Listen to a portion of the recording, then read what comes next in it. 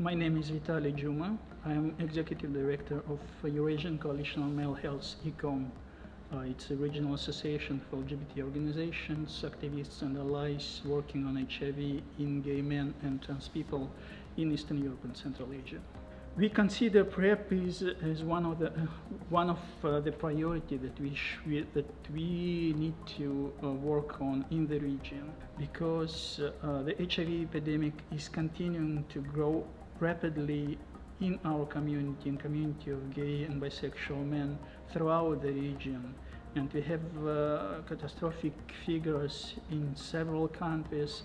It's not often in the history of public health that we have 100% insurance that we are protected against HIV. So that's why I think this is really important for the community, especially since we